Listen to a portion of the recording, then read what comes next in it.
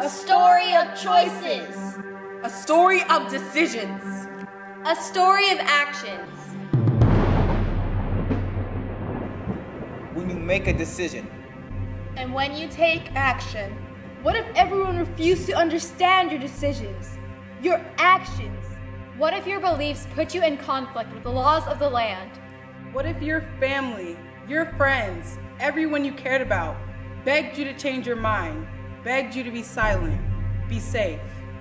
What if your life was in danger because of a decision you made, an action you decided to take?